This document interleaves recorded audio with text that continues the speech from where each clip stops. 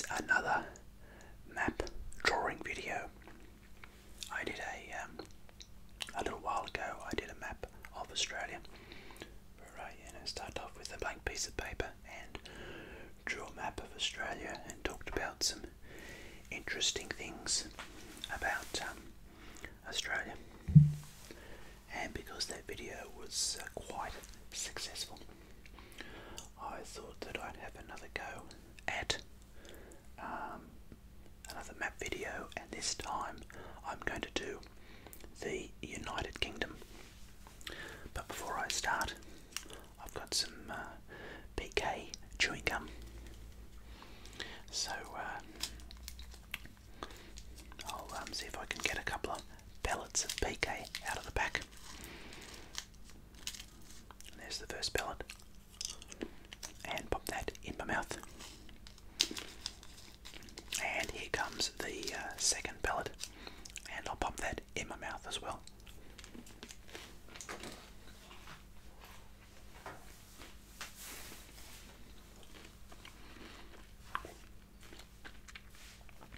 So, now the United Kingdom is made up of England, Wales, Scotland and Northern Ireland. So I'm going to have a go at drawing that map of those four countries that make up the United Kingdom.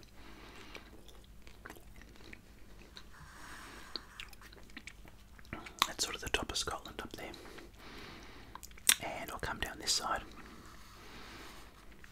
and it sort of curves in and back across and back down again, and it's a very interesting coastline with lots of ins and outs and little islands and things. But anyway,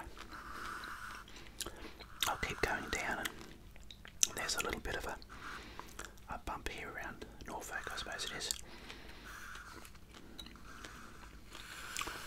and then down through the south of England to a bit of a point, and then I'll come back up and in a little bit to probably Bath, I suppose, and up around here past Cardiff, and it sort of curves in and out and back in again, and kind of straight up there like that roughly, and loops in and out and back in, oh yeah, and out again and back in, and then up to the top of England, and then over across here is where Northern Ireland starts, and it's kind of an oval shaped island roughly.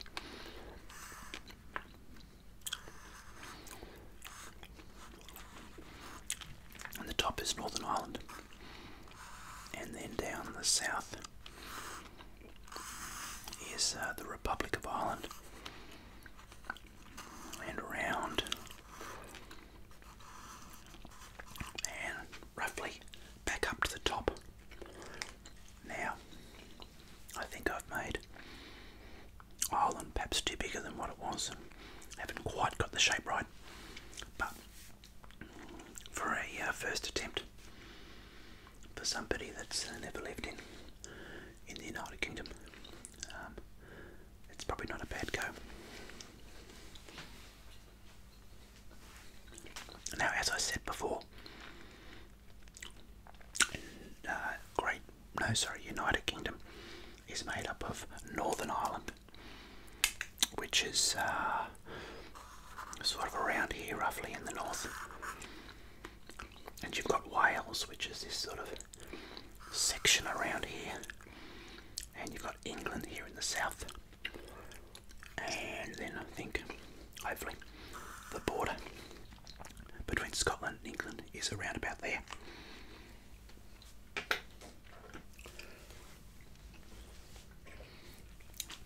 So what I'll do is I'll just give this a light colour in with green, because that represents land. That's Northern Ireland. And we've got some green up here in Scotland.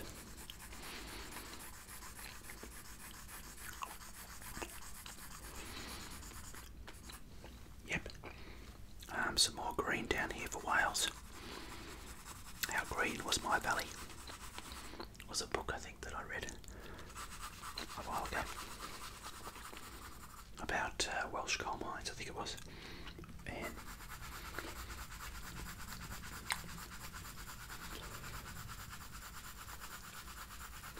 I'll do some more green down the bottom for the rest of England.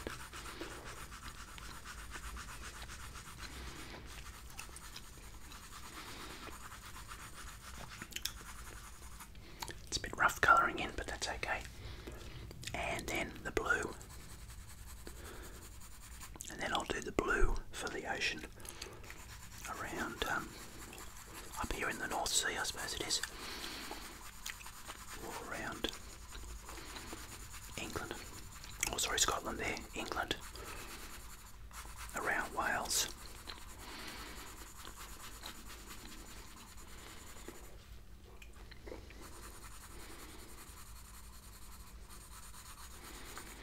And up here as well. Around Northern Ireland.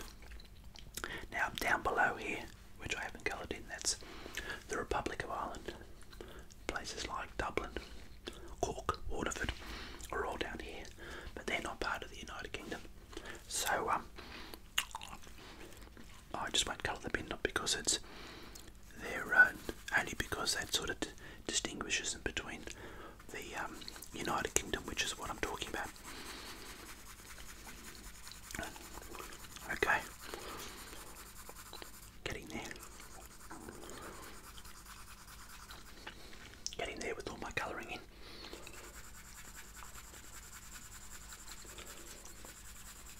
Okay, now I'm going to get into some facts and figures in a second, now that I've got my map all done and coloured in, and even though the colouring in is a bit rough then, and probably the maps are a little bit rough as well, and it's not a bad first attempt. So now, what do you need to know? Here. This is England. And the capital of England is London. London's over here on the right hand side. Down the bottom here.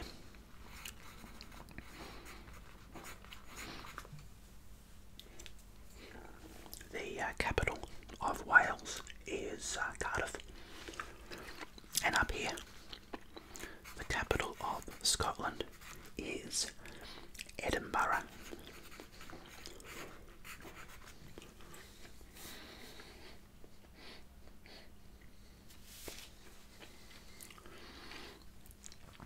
And over here, the capital of Northern Ireland is Belfast. Yep. So we got the capital of England is London, the capital of Wales is Cardiff, and the capital of Scotland is Edinburgh, and the capital of Northern Ireland is Belfast, and United Kingdom is Scotland, Wales, England, and Northern Ireland. Yep, and then Great Britain is Scotland, Wales, and England. So that's the difference between United Kingdom and Great Britain is Northern Ireland, I guess, is the difference. And now what else is there to tell you? Now the national anthem is God Save the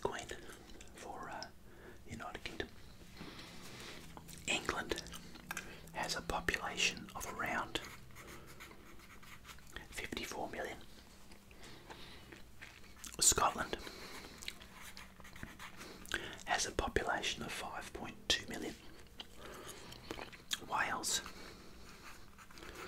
has a population of 3 million. And Northern Ireland has a population of around about 1.8 million.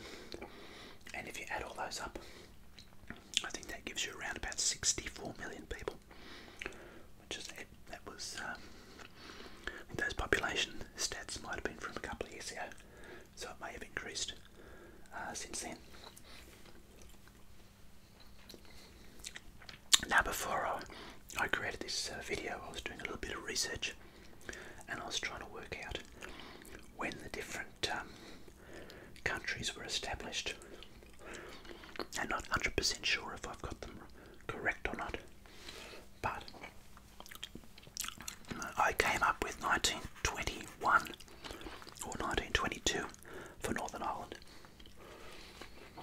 I came up with the year 1707 for Scotland, and for Wales I came up with the year 1535.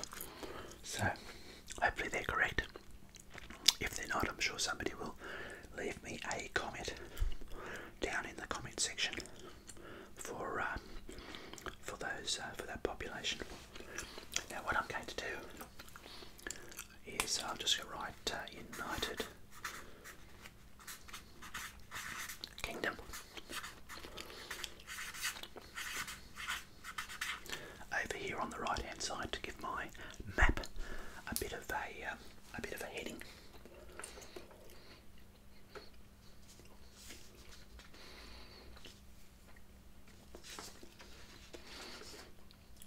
Now,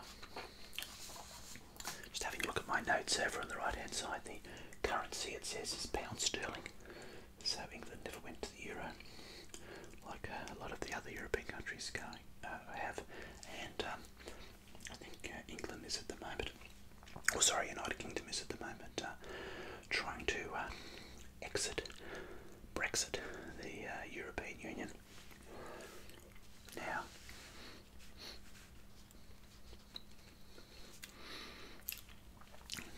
Now I've got some more facts and figures. England obviously is the biggest country by population, and their native language obviously is English, which is what we speak in Australia.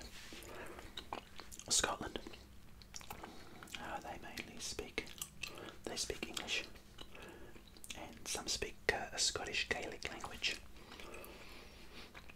Wales have their own Celtic language called Welsh, but they also would speak English. And Northern Ireland,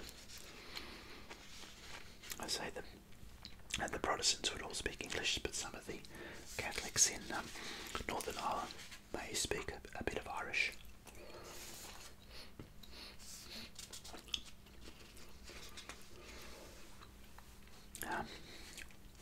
There's been people living in United Kingdom for thousands and thousands of years, but I feel that maybe 5000 BC or 8000 BC might have been somewhere between them was when the people first started living in the United Kingdom.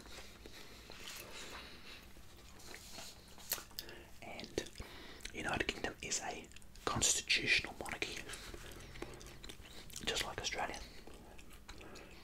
And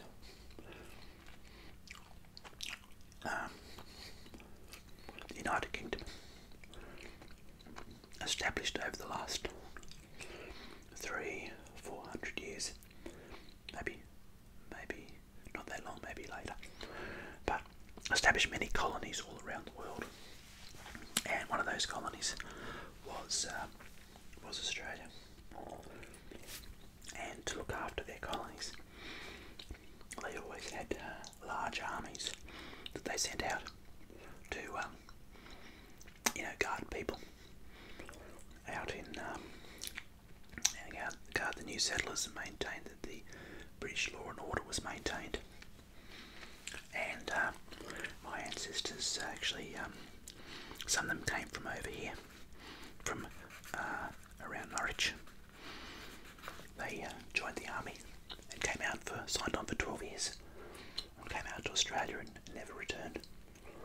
And some of them also, they came from Manchester. They came out in the army. I had some free settlers come out from Edinburgh.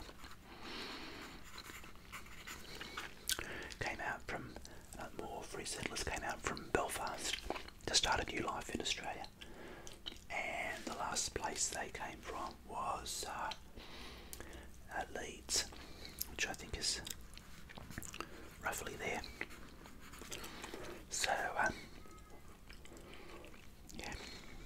So it's probably 50-50 for my ancestors came out in the army, the British Army, and some came out as resettlers as well.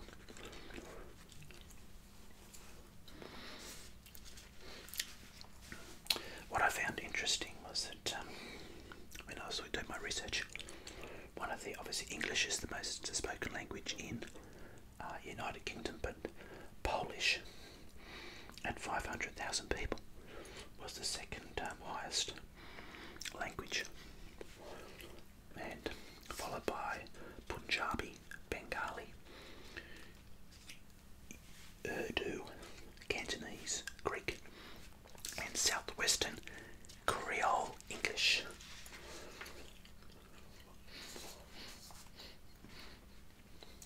So, United Kingdom is a parliamentary democracy based on a constitutional and hereditary monarchy, just like Australia, so I understand that. So Queen Elizabeth II is the Queen of the United Kingdom, and she's head of state. And similar to Australia, we've got the Governor General, who's sort of the Queen's representative in Australia, who becomes our head of state. And I've got a Parliament. Theresa May is the current Prime Minister of the United Kingdom. And yeah, here we go. So it's about the military now. Has a large military of around 223,000 people, which is probably, just trying to work that out in my head, 3% of the population perhaps. I'm not too sure. Might be about 3%, yeah.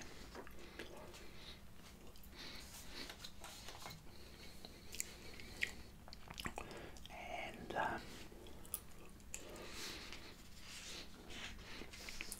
anything else interesting to tell you about England? Or United Kingdom, all the cars drive on the left-hand side of the road with the right-hand drive cars. Just like Australia, we drive on the left-hand side of the road with right-hand drive cars, as opposed to Europe and America, where they drive on the right-hand side of the road with left-hand drive cars. So there we go.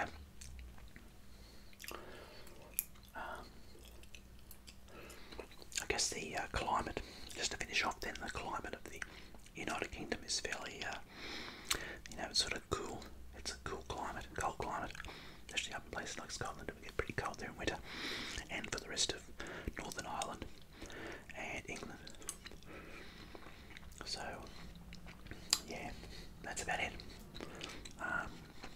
England, it's been a great influence on the world with their, England's been a big influence on the world with their colonies, and that's it. Okay, so I think that's probably all I have to talk about today about the United Kingdom. Hopefully I've done it justice. I've given you a bit of a key overview of United Kingdom, Northern Ireland, Scotland, England and Wales. And then Great Britain is Scotland, just Scotland, Wales and England. And obviously England is just England. So the four countries make up the United Kingdom.